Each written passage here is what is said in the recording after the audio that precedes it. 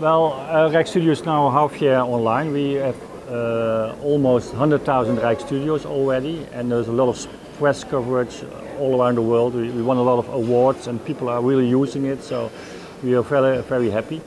Well, we're also thinking a little bit about the future.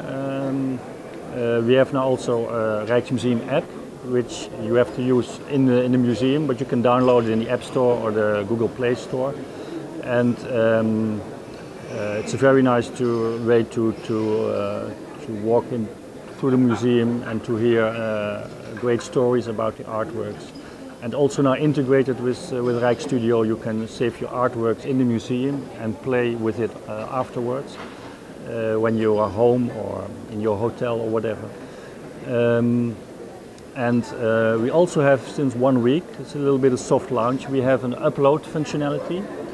So you can, if you created something, you can take a picture of it and you can upload it in your Rijks Studio together with the artwork that inspired you. So that's already nice.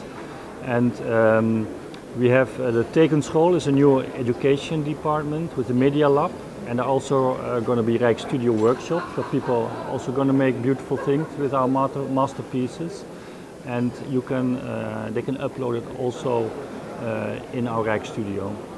And well, I think we're going to make Rijks Studio we think more social, even more, that you can like beautiful collections or follow curators, amateur curators who make beautiful things and make it more social. Integrate it more with the physical space. Well, that are a little bit some directions we think of, but it's still in development, and we're still working in a Scrum way. So we have a lot of ideas, but we don't know exactly what we're going to do.